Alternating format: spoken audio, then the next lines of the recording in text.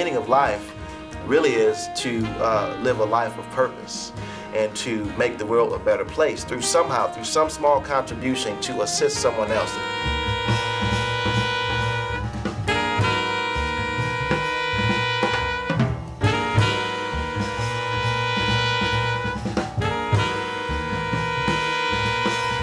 I am Tanisha Tate.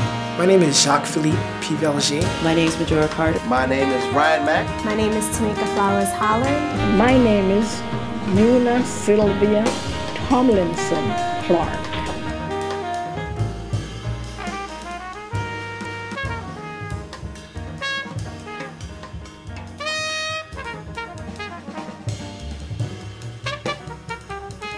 I'm an immigrant from Jamaica and arrived in the United States in 1958 as a foreign student.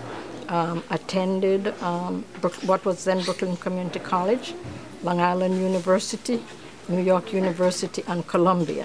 I'm a Caribbean New Yorker. I identify with the journey that I have made, but I remember from whence I came and to whom I belong. In 2009, I created an organization called the Global Syndicate.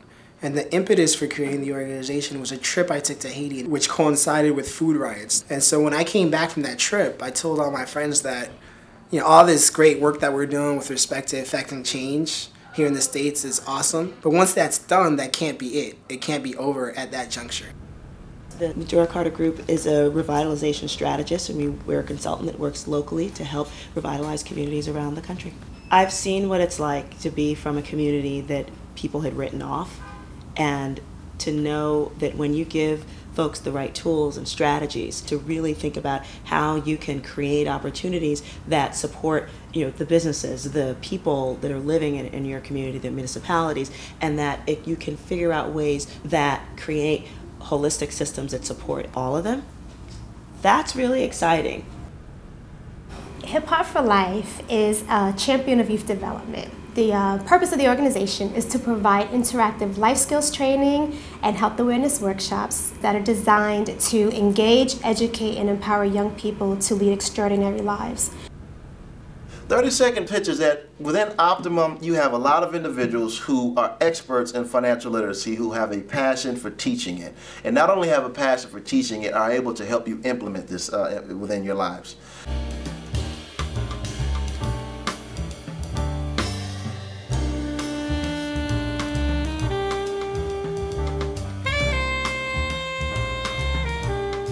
I actually was putting together workshops in schools where we brought in professionals who worked behind the scenes in entertainment. We went to different schools in Manhattan and Brooklyn and the Bronx, and we brought celebrities in, but also we brought people who work behind the celebrities. I was one of the speakers that Tanisha would bring in. We'd have conversations like, these young people, they don't even know how to shake a hand. They're not looking you in the eye. They don't know how to articulate and present themselves. So we came up with the concept to create Hip Hop for Life to address a lot of those issues.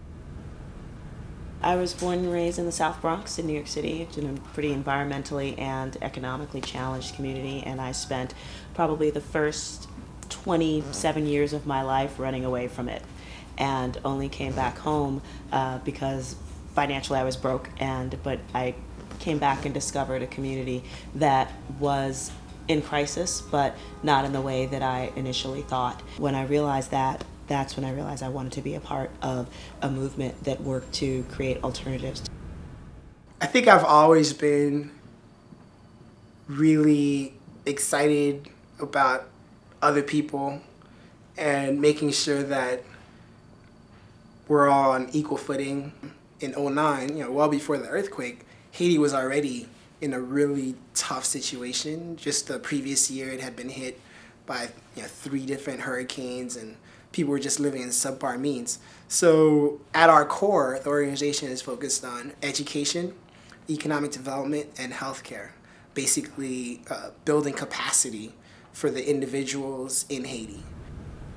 September 2004, I got my first job offer. I was so excited, man. I was happy. I said, look, I'm gonna take this job with you all. I'm gonna blast your company all throughout the community. And they said, well, I just have to tell you that, unless you only work with high net worth individuals, everything else is a waste of time. So that crushed me because that meant that my mother and everybody else would not be able to benefit from what I was doing. Right. I went home that night, I wrote a letter of rejection to the offer, and technically the next day is when I said, look, you know, I just think that God is pushing me to start my own thing. I came from a background of activists. I didn't start out being a politician. I started out in the financial industry, studying banking. I left from that into education and was an educator for some 17, 18 years. And then when my call came to be an elected official, I looked at opportunities to make a difference on behalf of the community and to stay true to my own call, to make sure that I lift up those who need to be lifted up.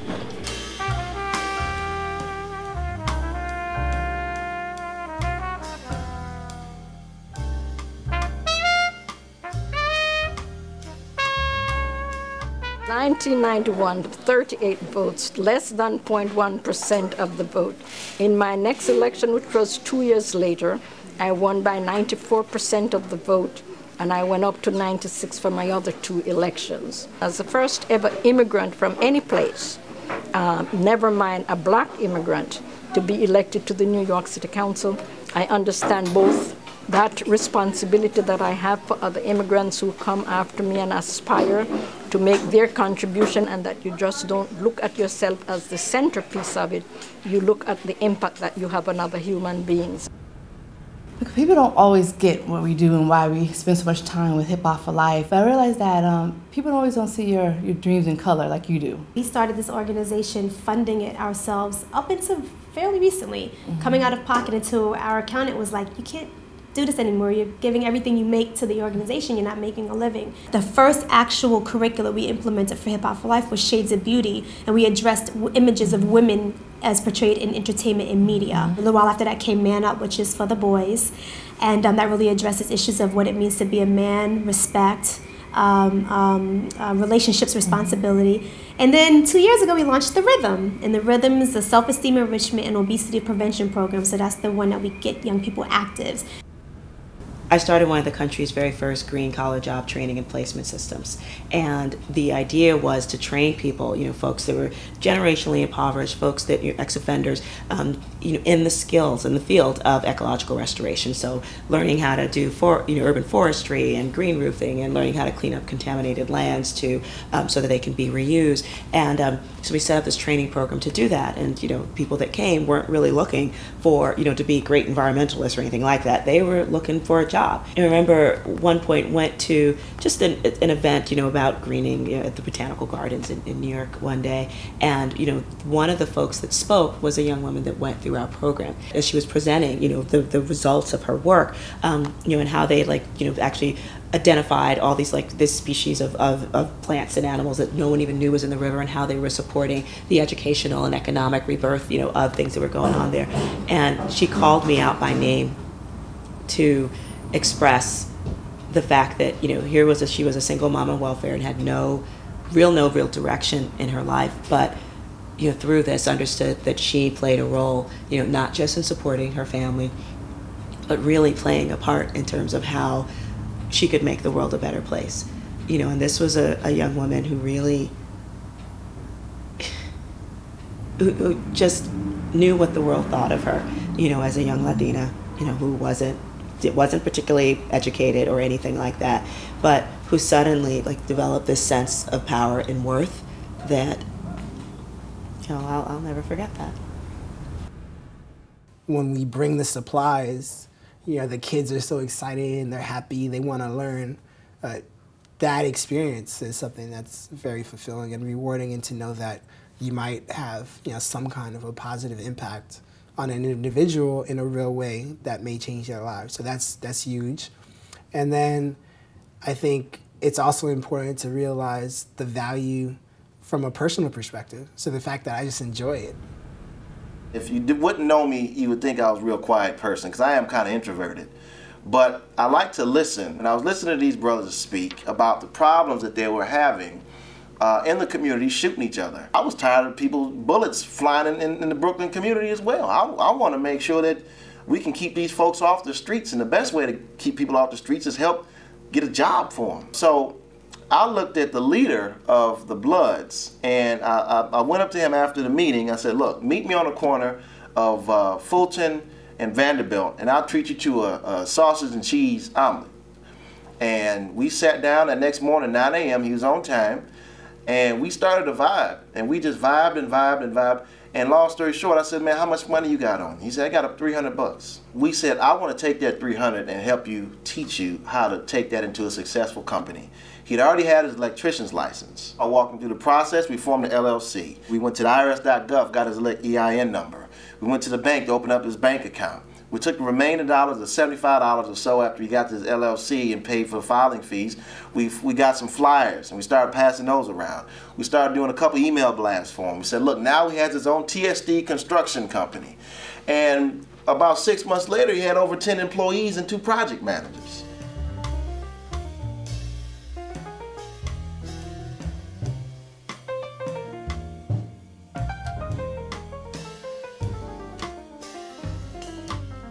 We need times during the year where sometimes we take a moment to say, well, wait a minute.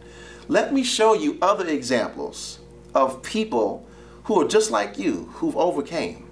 They've been successful. They've been to the mountaintop and back again. They've taken others with them. So to see that will build confidence enough to say, if they can do it and they're just like me, then I can do it. At the turn of the 20th century and the early 20s, business was a big deal, and that's how names were made. So Vanderbilt, Carnegie, Rockefeller, those were business people. And with that said, even then, those are still not bigger names than Martin Luther King or Gandhi and people who, speak truth to power. I would gander to say that in the 21st century, leaders are going to come out of the philanthropic space. It's going to come down to what were you able to do for society to make it better. I do not think the dream, has been realized by any stretch of the imagination. The interesting thing about it is that it does allow us to think about the legacy that we not only have, but also the legacy that we're going to leave. And that's why I think that this moment in time is just so crucial. The system placed me where I was a statistic. I had to play the role of being a victim. And I had a teacher who taught me to transfer from being a victim to a victor. So I went from a low class into being the first African American in my school to be National Honor Society. There's been times, even recently, where I've just been like, I can't do this anymore. And every time you feel like you can't, something will always happen, or somebody will always be placed there for you to show you that, you know what, don't give up. What you're doing is having a positive impact. You're doing what you love, don't give it up. I would give advice to anybody and everybody. Follow your own dreams. God has blessed each of us with our own gifts and talent. If you find yours and use it, you won't have to worry about mine. So I always say to people, don't stay in my way. If I tell you I'm going to do something, I am just going to do it. I may have a lot of trouble getting where I want to go, but I'm not going to turn back.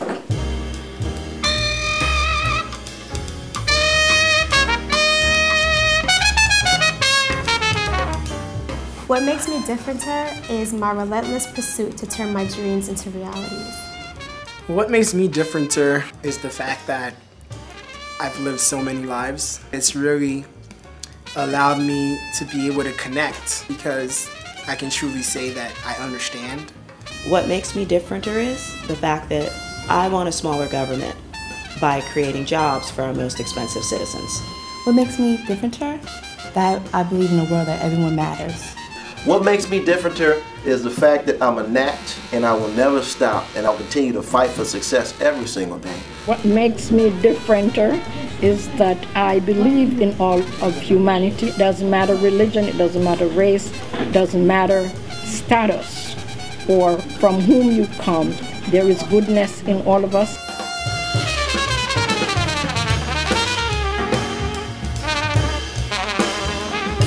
Who knows, maybe some of our history makers will inspire you to make history too.